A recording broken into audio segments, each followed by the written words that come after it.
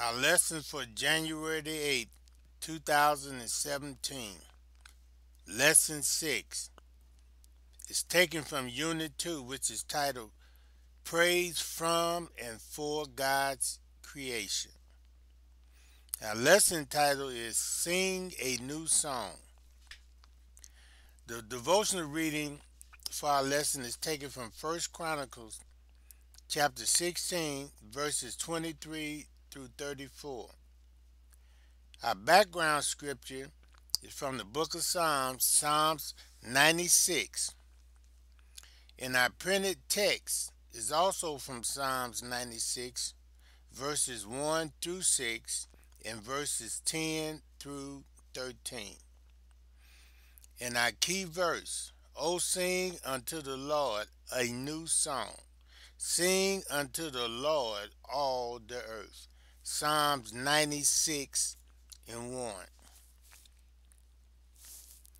As a result of studying this lesson, the student should be able to contemplate God's creation's testimony to the majesty of God, experience awe in the presence of God's creation, and praise God wholeheartedly in corporate and individual acts of worship. Sing a new song. Verses 1 and 2 of our lesson states, O sing unto the Lord a new song. Sing unto the Lord all the earth. Sing unto the Lord. Bless his name. Show forth his salvation from day to day. Sing unto the Lord. As we look at this, you will notice that the word Lord is written in all capital letters. Capital L, capital O, capital R, capital D, which represents one of the special and significant names by which God revealed himself to the ancient Hebrews. Now, that name, which in Hebrew is Yahweh, which the English translator changed to Jehovah. Now, we have to understand that the name Jehovah is generally translated in most Bibles by the word Lord, as I stated earlier, all printed in all capital letters. We find in Exodus 6:6 where it states, as God was speaking unto Moses, saying, when he was getting ready to send Moses back to deliver the children of Israel out of captivity from Egypt, God said, therefore say unto the Israelites, I am the Lord, capital letters, and I will bring you out from under the yoke of the Egyptians. I will free you from being slaves to them, and I will redeem you with an outstretched arm and with mighty acts of judgment. So now here we see that God is sending Moses back to the Israelites to tell him exactly who he is. Now we have to understand that even at that time, as we do today, that there is a polytheistic society. That is, that people believed and believe in many different gods today. But God is being specific about who he is. Now, even as in ancient times, we also today say, well, you might call God by one name. You might believe in a higher being, or you can accept him as who you might think he is. You might say that he's Jehovah or Jesus, and I might say that he's Buddha or whoever. But we have to be specific. This psalm is telling us to sing unto who? Jehovah. We have to be specific about who God is. And we have to understand is that the primary meaning of the name Jehovah or Lord in all caps is the self-existent one. He that is who he is. Therefore, the eternal I am. He is God all by himself. Now, as we study the scriptures, it is significant that the first appearance of the name Jehovah in scriptures followed after the sin of man. Okay, after the creation of man. Jehovah or Lord is distinctly the redemptive name of God. When sin entered the world and man's redemption became necessary, it was Jehovah Elohim who sought the sinning one and clothed him with coats of skin. Genesis 3:21 states, "The Lord God made garments of skin for Adam and his wife and clothed them." The Lord God. Now, in Genesis 1, it says, "In the beginning, God." In the beginning, in the Hebrew, Elohim. But here in the third chapter is Jehovah Elohim, the Lord God, made clothes for skins for Adam and his wife in his redemptive act for mankind. Now, Jehovah or Lord is also distinctly the name of God's in covenant with Israel. That God has made a covenant with the nation Israel. He had called Israel out for a purpose, that Israel would be a witness to the rest of all mankind that he was the only true and living God, and that they would be a witness for him, and that he made a covenant and agreement with them for them to be his witness. Exodus 19 in chapter 19 and verses 3 through 5 states, "Then Moses went up to God, and the Lord, that is Jehovah, called to him from the mountain and said, 'This is what you are to say to the house of Jacob, and what you are to tell the people of Israel. You yourselves have seen what I did to Egypt, and how I carried you on eagle's wings and brought you to myself. Now if you obey me fully and keep my covenant, then out of nations, all the nations, you will be my treasured possession, although the whole earth is mine." And so here we see that God had made a covenant. Jehovah, the covenant keeping God, had made a covenant with Israel. And so now, here in our lesson, they are being specific about who they are worshiping. It says, "Sing unto who? Sing unto Jehovah. Sing unto the Lord a new song." Not only to the nation Israel, but to all the earth are to sing to the Lord God. To sing unto him all nations, all people have an occasion to bless his holy name, to praise him for what he has done and what he is still doing in the interest of all mankind. God created the heaven and the earth. God allows the rain to fall.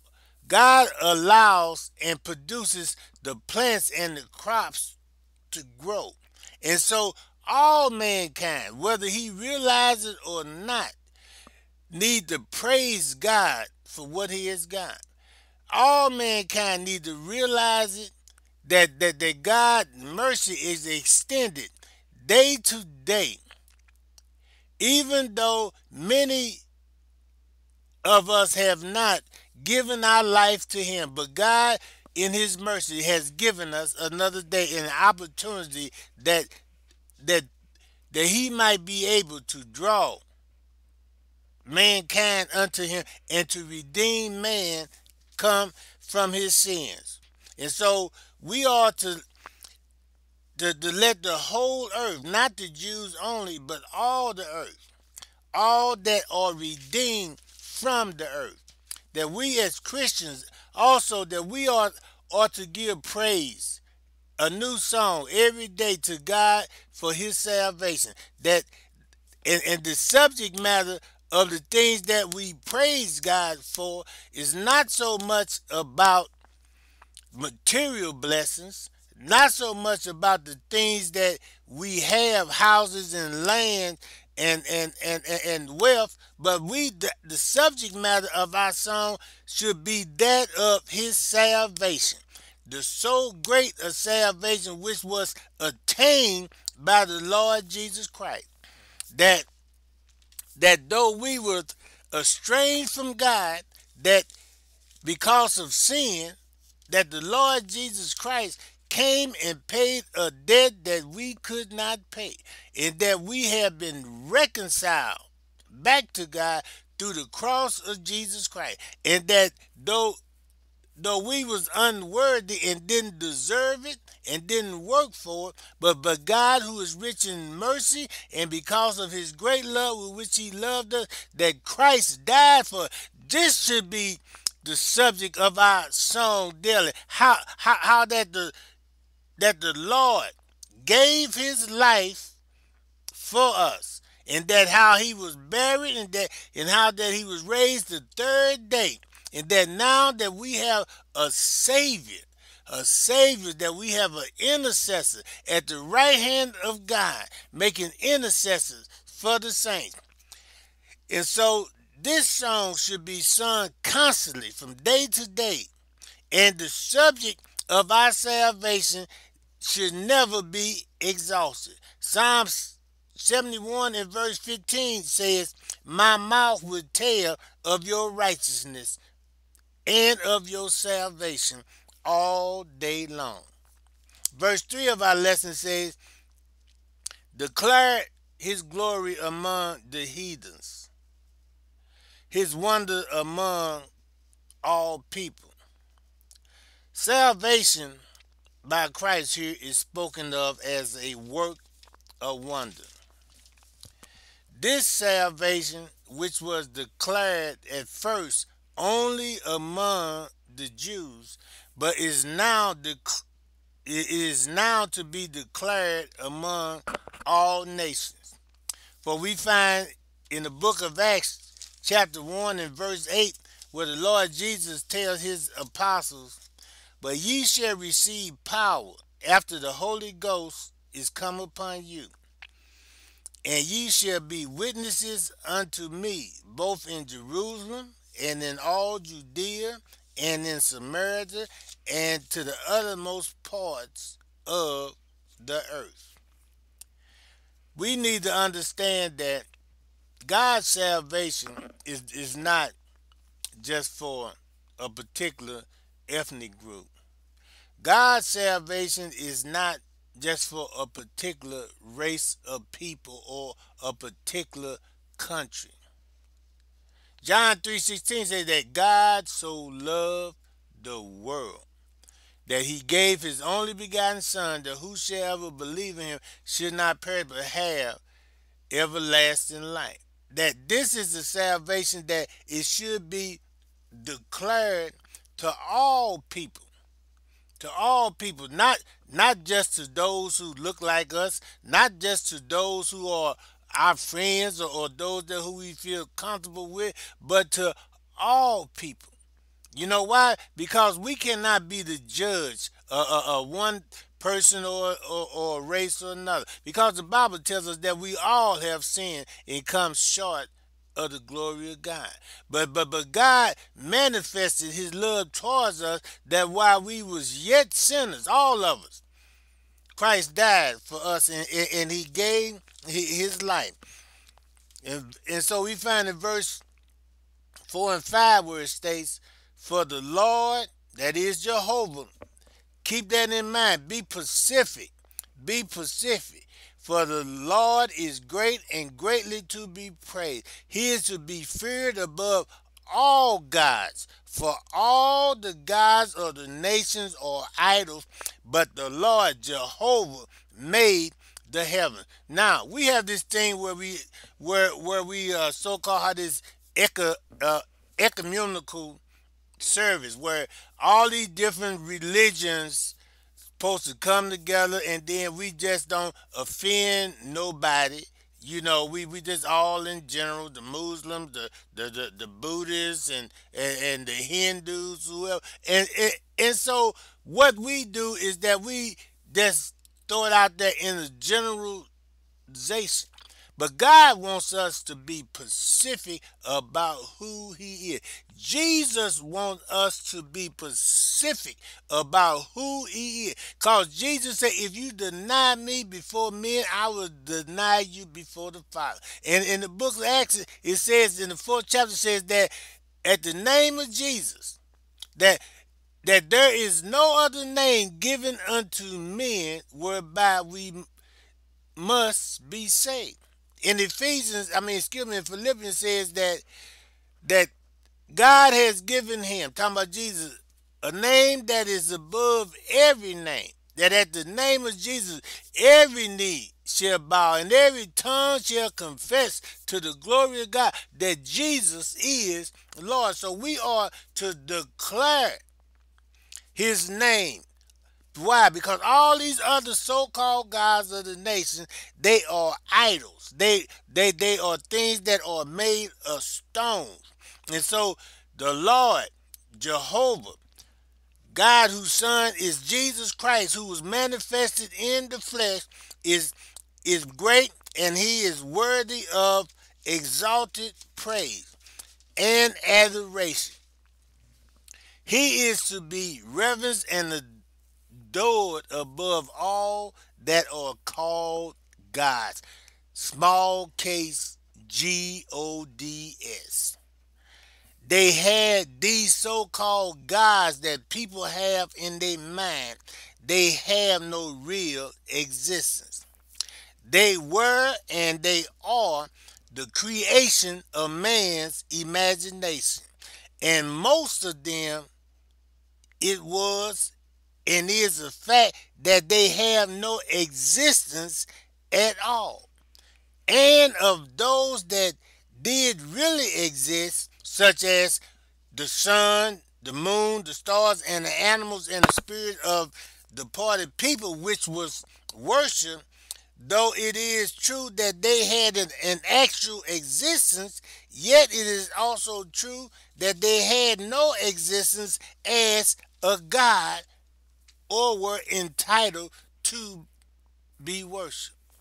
That word worship means to be in adoration of, to adore. We are to be in awe of God, of his mighty presence. We are to be awe of God, of his power, of his holiness. And so these so-called things, these other gods that these men has made up, are just figment of their imaginations, or like the sun and the moon and the stars. They are the creations of Jehovah, the Lord. They are creations of the Lord, for the Lord created the heavenly host, and therefore he is the only true God and is entitled, and the only one that is entitled to worship. Romans 1 in verses 19 through 23 states, because that which may be known of God is manifested in them, for God showed it unto them. For the invisible things of him since the creation of the world are clearly seen, being understood that the things that are made, even his eternal power and Godhead, so that they are without excuse. Because that when they knew God, they glorified him not as God, neither were thankful, but became vain in their imaginations, and their foolish hearts were darkened. Possessing themselves to be wise, they became fools and changed the glory of the uncorruptible God into an image made like corruptible man, and to birds and four-footed beasts and creeping things.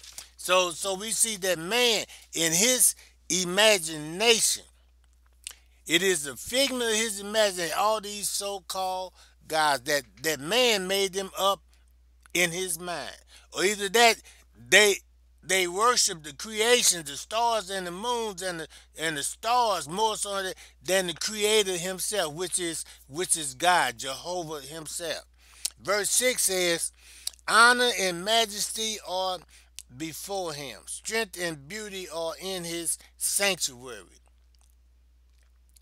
This is That is, he is great in the manifestation in his glory, both in heaven and on earth, among his angels in heaven and his saints on earth.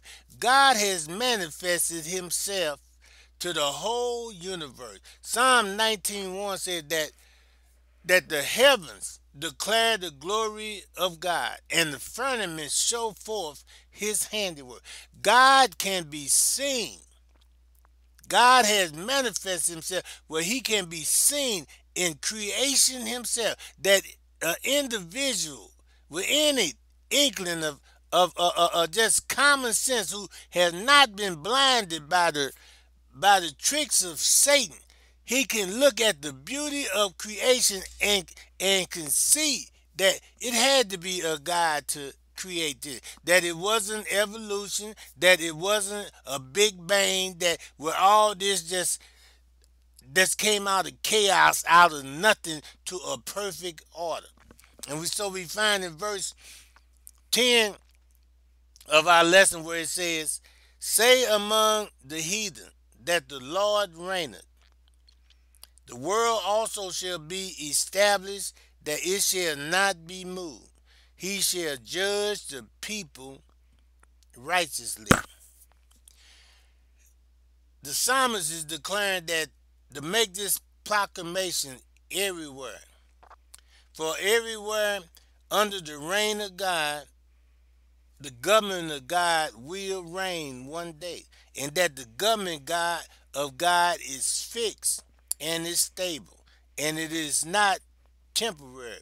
We have seen through history where these so-called superpowers, these so-called empires, they had lasted maybe a few hundred years, but all of them failed. But the reign of God will be fixed, and it will be stable, and it will not be temporary. And he shall judge the people righteously, the people of all lands and all the nations of the earth, that he shall judge righteously. Mankind have lived up under systems where there have been injustice all through the history of mankind, where there have been favoritism shown to people because of their wealth, favoritism shown to people because of the color of their skin, ill treatment shown to people because they from one place or another. No one, there is no equity, there is no fairness on this earth. Only the ones that have the might or the power or the wealth to be able to connive and bribe their way through life are the ones that are treated so-called fairly. But it's gonna be a time coming when God himself, where God gonna reign the earth, and it's gonna be done in justice, and he will judge the people righteously. Not because of who you are, not because of who you know, not because of what you have, but he gonna judge everybody in righteousness.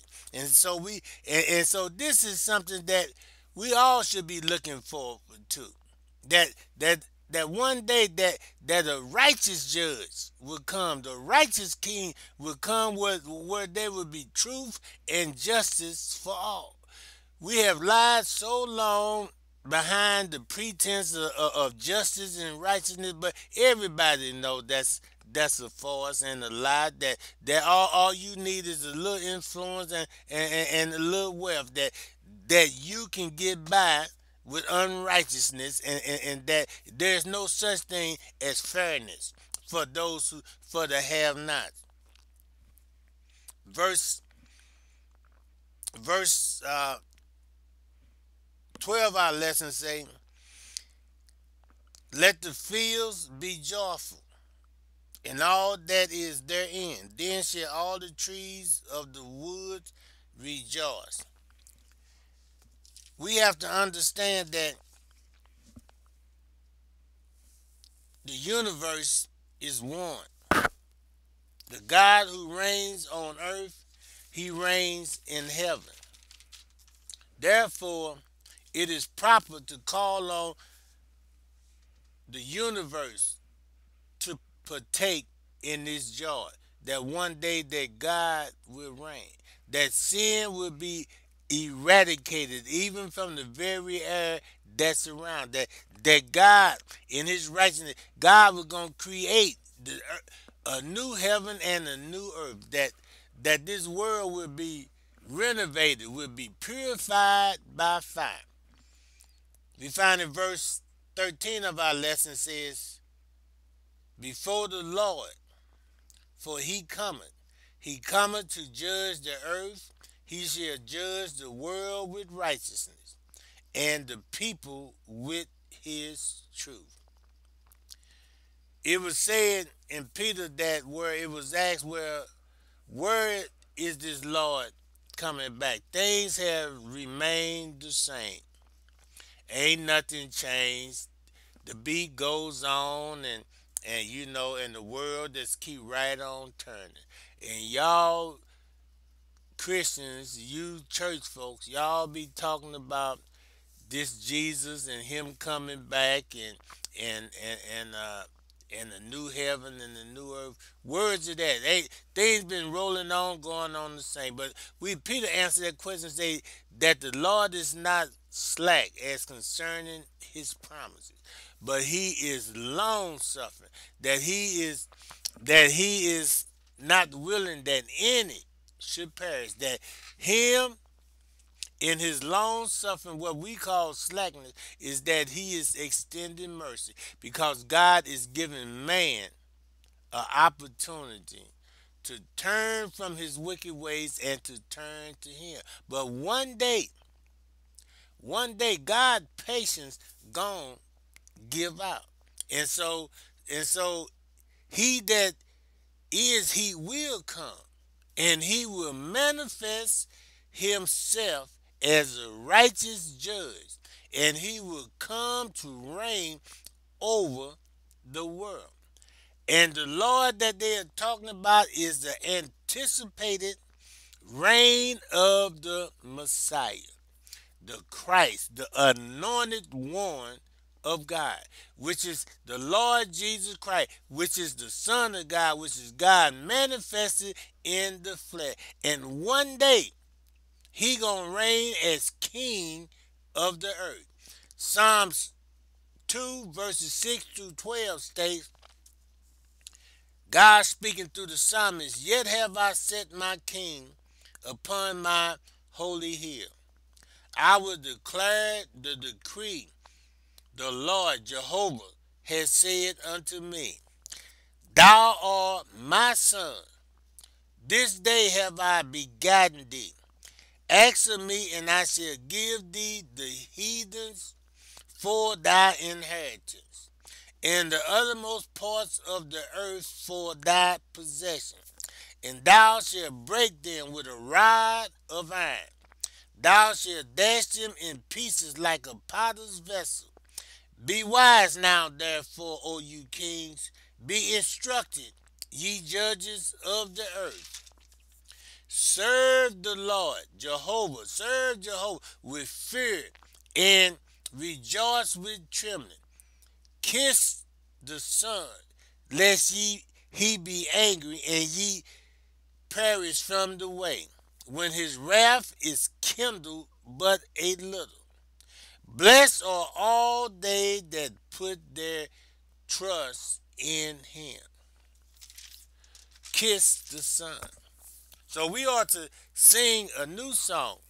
Blessed are all they who put their trust in the Son. In the Son of Jehovah. In the Son of Yahweh. In the Son of capital L, capital O, capital R, capital D, whose son name is Jesus the Christ. For God sent his Son not into the world to condemn the world, but that the world through him might be saved. He that believeth on the Son is not condemned, but he that believeth not is condemned already. Why? Because he has not believed in the only begotten Son of God. And so now this is the song that we are to sing. Sing a new song every day, thanking God for his mercy for a new day. How that God has spared us to be another day. How that God has spared us and gave us the opportunity to be a witness to the mankind, to be a witness to our families, to be a witness to our acquaintance, to be a witness to all those around us about how good and merciful and loving our God is. And that one day we will all sing a new song, and that is the song of redemption and praise to the Lord our God. May the Lord bless you and keep you.